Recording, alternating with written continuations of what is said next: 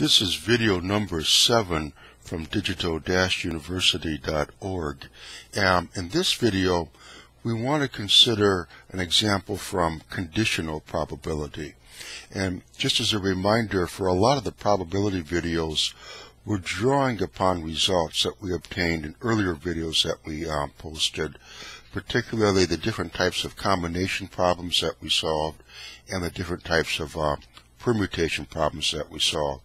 So if you just found us on YouTube and you're watching some of the probability videos and you hear us referencing the earlier ones and you're not familiar with the techniques that we're referring to, if you can go to the website and then click on combinatorics and probability, there you can access all of the earlier videos that we're referring to.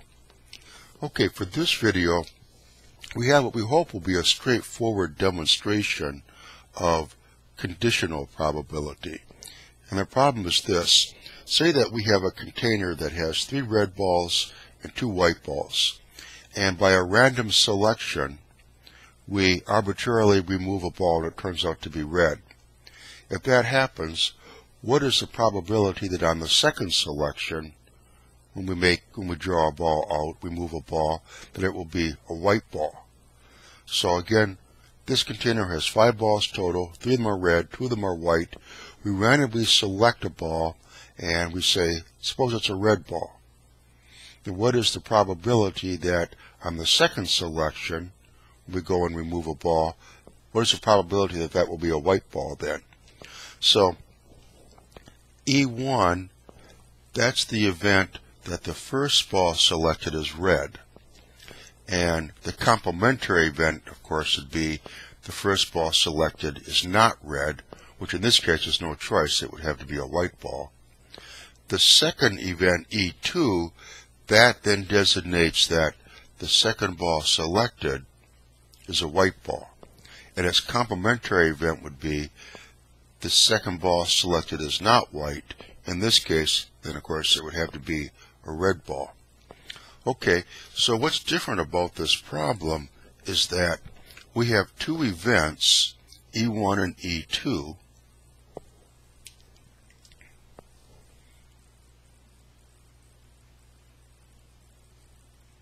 and we want to consider the probability of their joint occurrence.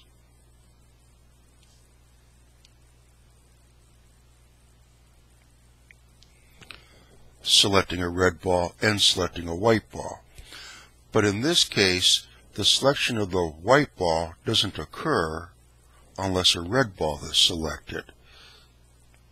So this is our conditional probability, and the conditional event is designated like this. The red ball is selected, then on the second try, a white ball is selected. And the probability of their joint occurrence is the probability of the first event occurring, that is selecting a red ball, times the probability of the conditional occurrence, that is a white ball is selected provided that a red ball was selected earlier. And this is always true whether or not E1 and E2 are independent events. What we discussed in earlier videos is that if we had 2 independent events, say EA and EB, then the probability of their joint occurrence was the probability of EA occurring times the probability of EB occurring. And this is true provided they were independent. Also what we had is that the probability of EA occurring or EB occurring, if they were independent and mutually exclusive events, then it was just the sum of their probabilities. This we have dealt with in the previous videos. This is familiar territory. Here, this always holds up when you have this conditional probability. This always holds up for the joint occurrence whether or not then E1 and E2 are independent events. So let's consider our problem then.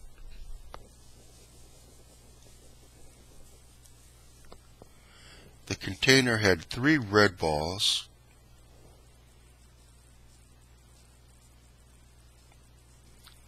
and 2 white balls. So if we reach in and we select a ball, the probability of selecting a red ball clearly is 3/5. There's 3 red balls out of a total of 5. So the probability of E1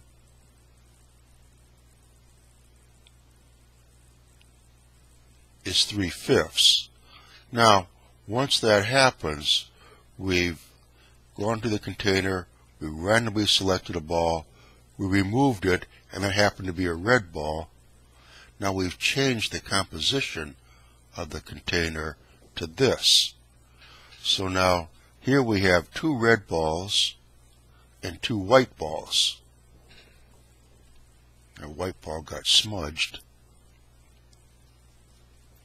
So I have 2 red balls and 2 white balls now. So this is representative now of this situation. Now we're going to consider what will be the probability of selecting a white ball after a red ball was already selected. And clearly that's 2/4 or 1/2. So the probability of, so the conditional probability in this problem is 1/2. So the joint probability of selecting a red ball, we started off with 3 red balls, the probability of selecting a red ball and then afterwards selecting a white ball is equal to 3/5 times 1/2, or that is 3/10. And really that's the end of the problem. Hopefully that was a straightforward demonstration of this conditional probability event. And we can try to demonstrate it further with a probability tree. It would look something like this.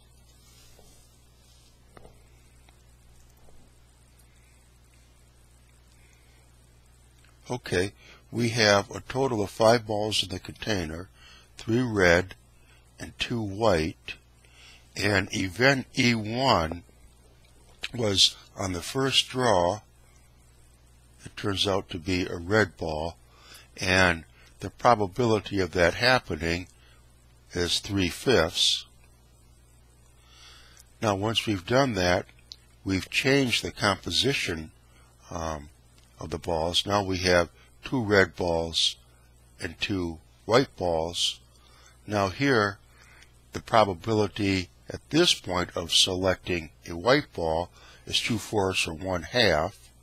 So here then we have this conditional probability that first, on the first round, a red ball was arbitrarily selected. Now on the second round, a white ball is arbitrarily selected. The probability of this, of course, is just 2/4 or 1/2.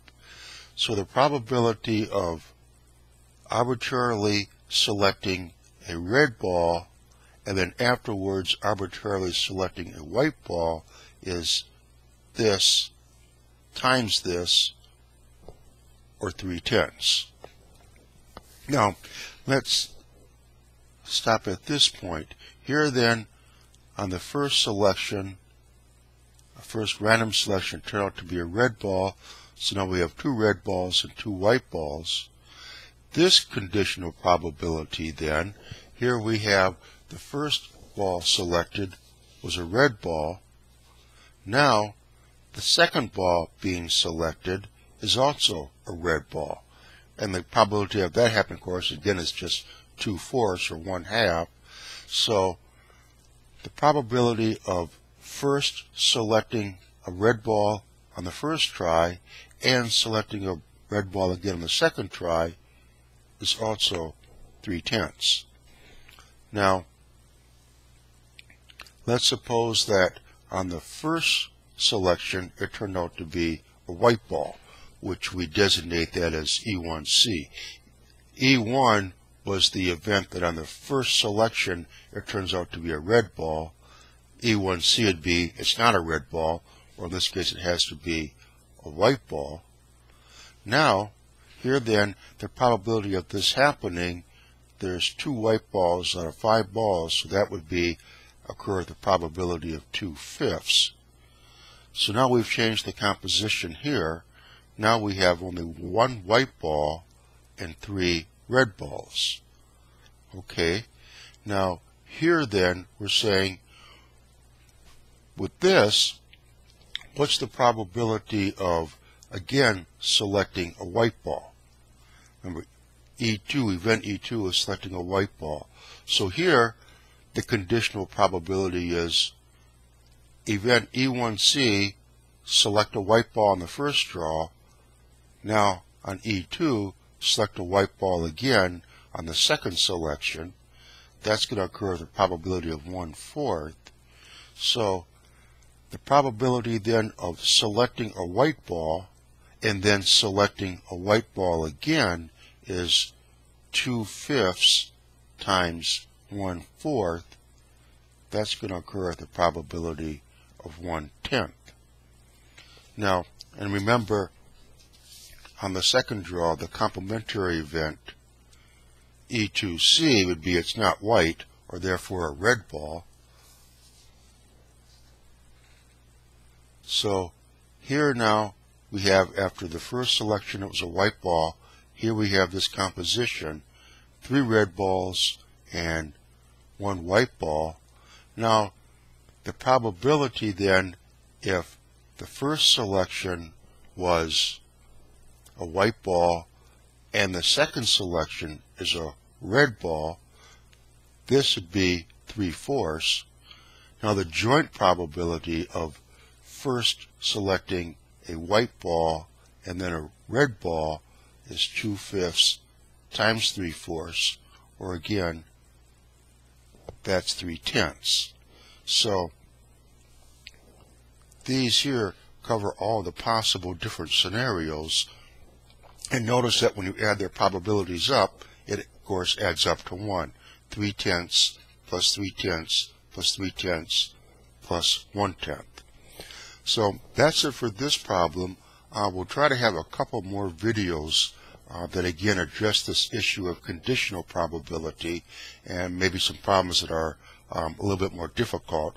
We try to illustrate the principle by using a straightforward example, but definitely come back, join us for some more videos, and let's see if we can solve some more problems.